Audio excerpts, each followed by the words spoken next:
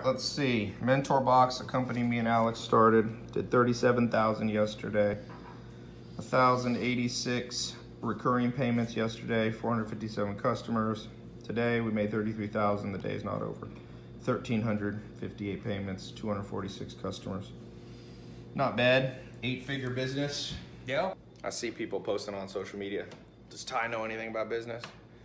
I don't know. Well, I spend 10 minutes a day on that business. Thing or two, trust me. That's e-com, little side business doing Just 8 figures. Just a thing or two. Alex though is the PhD with MBA. He started, but you did drop out of Berkeley. I did. And he started a business that does under 75 million in revenue. So yeah. Sometimes you just got to show people. Sometimes people just talk crap and like, oh, you don't know anything about business. Well, people lie, but numbers don't. So if I told you I know about business, I could be lying. But if I show you a Stripe account, that's not even all the revenue. Yeah, from just one business that I spend $10 million, 10 minutes a month on. Mm-hmm. It's not just how much you make, it's how much you make for the time you put in.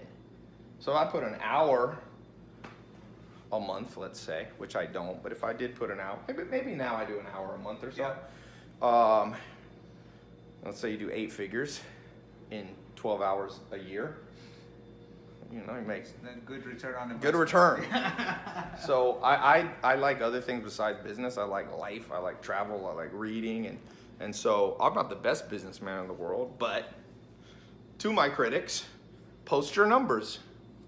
And then, you know, but don't just post your gross revenue, post your revenue per minute worked. That's what I care about.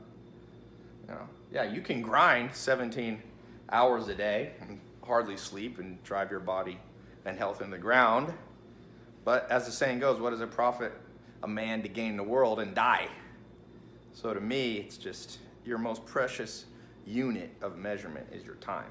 So always measure, especially you entrepreneurs, how much you're making per unit of time you're putting in, per unit of life energy, you know? So good luck out there. I hope you do way better than me.